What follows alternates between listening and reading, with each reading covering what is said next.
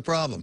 Welcome now someone who has become an authority on cryptocurrencies on the Hill, Republican Warren Davidson, Ohio. Welcome, Congressman. And I know that you're one of the sponsors of the bill now to try to fix what happened before. First of all, just explain, this is a question of defining who a broker in cryptocurrency is, which has reporting and tax consequences. Yeah, so the IRS code refers to broker maybe differently than most people would think of broker.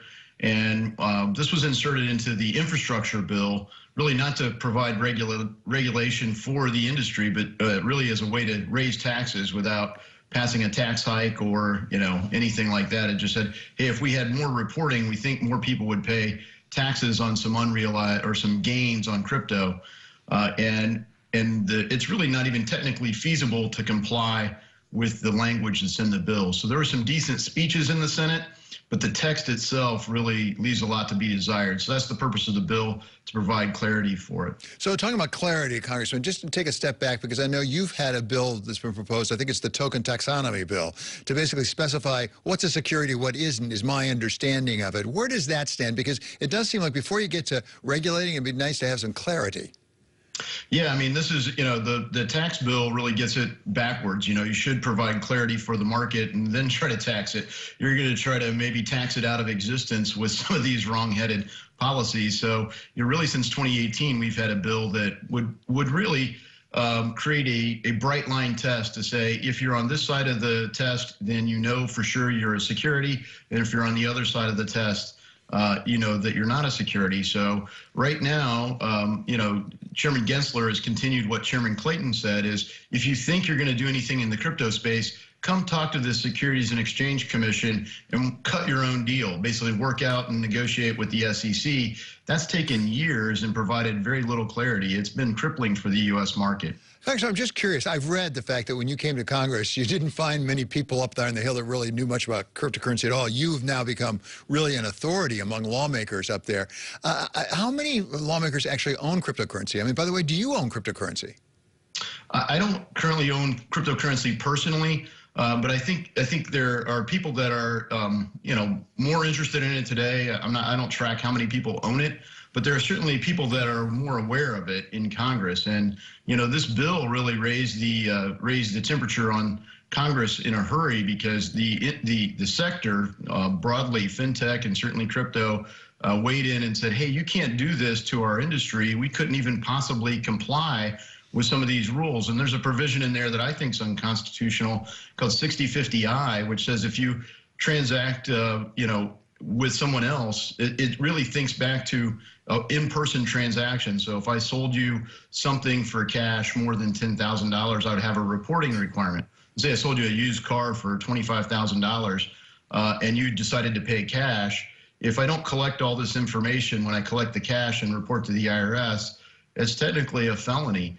And so they're trying to apply that to a virtual transaction. So if you say move one Bitcoin, you're well in excess of the value that would be exchanged. So there are a lot of things in that space that caused the industry to push back, and it really raised the number of people that were coming to me saying, hey, could you explain this to me? And so when peers are coming asking questions, hopefully it's a good sign. We're going to have a great hearing on December 8th with a lot of the top names in the sector: Brian Armstrong, Sam Bankman-Fried, and some others. So, Congressman, let's expand this out a bit to another very hot issue, and that's inflation right across the country. I'm curious about what you're hearing from your constituents, and maybe as important, what do you think should be done about it? Well, look, when I was in manufacturing, before you knew or even cared whose fault it was or how we started making bad parts or, what you got to do to make good parts, you would at least agree, let's stop making bad parts. And, inflation isn't something that just spreads like a virus or some natural disaster like an earthquake. It's a result of policy choices. So while we do know now that we're supposed to have continuity at the Federal Reserve with Chairman Powell, hopefully we don't have continuity in the policy. They've signaled that they plan to taper. It is always touchy to taper things down, sort of like applying brakes on ice. You jab them too hard, it creates a wreck. But you do have to get them applied, and I think that's the thing. And unfortunately, Congress isn't helping. I mean, the only plan on Capitol Hill is how many cans of fuel to dump on the fire, whether that's in the form of Build Back Better, whether it's the 1.75 trillion version or the 5.5 trillion version. It's not going to be easy for the Federal Reserve to accommodate what the fiscal policy is being delivered from Congress. Well, I'd love to talk to you about that, Build Back Better. But before that, let's talk about Jay Powell and his nomination to re-up as chair. Do you agree with that? I understand you're on the House side. You don't get a vote because the Senate confirms. But do you agree with that decision? Do you think he now is focused on inflation the way you would like him to be? Look, I had a great conversation with him in August. He and I had a one-on-one that was supposed to be brief, under half an hour. I think we spent an hour and a half talking with one another. I think he understands the scope of the problem. I think he was the best option that Joe Biden was considering. I was a little disappointed over the course of 2020 as he and others continued to call for more fiscal stimulus. And look, you dumped $6 trillion into the economy. We know that GDP didn't go up by $6 trillion. So where did the other $4 or $5 trillion go? It went to inflate assets, asset price inflation, and people in the market love it, but it really has grown the wealth gap, and it hasn't really flowed through to every nook and cranny it needs, which has created some of the demand for Build Back Better. Yeah. And so I don't know that Powell's really changed a lot, but he has stopped calling for more fuel to be delivered. Congressman, on the Build Back Better, briefly, what's happened has happened. Going forward, Build Back Better has not happened yet. Do you agree with the economists who say that if, in fact, it's paid for, it will not add to inflation? Well, look, if it's paid for, it'll at least be better than what we've done, but it isn't paid for. Even the Congressional Budget Office says Build Back Better adds $400 billion to the debt.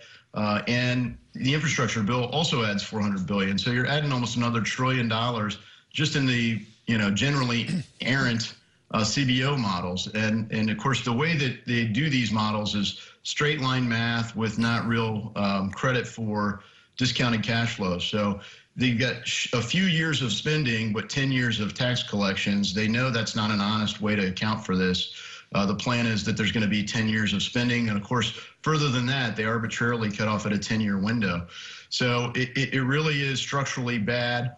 And even things that you say would help people get back to the workforce, like childcare, there's not an expectation that people go back to work. You don't have to go to work, go to school, or volunteer anywhere to get free childcare.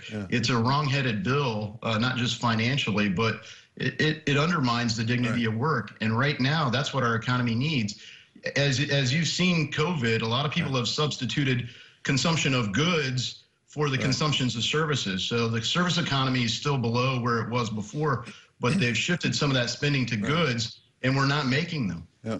Congressman, it's always great to have you with us, and we wish you a happy Thanksgiving. That is Congressman Warren Davidson, Republican.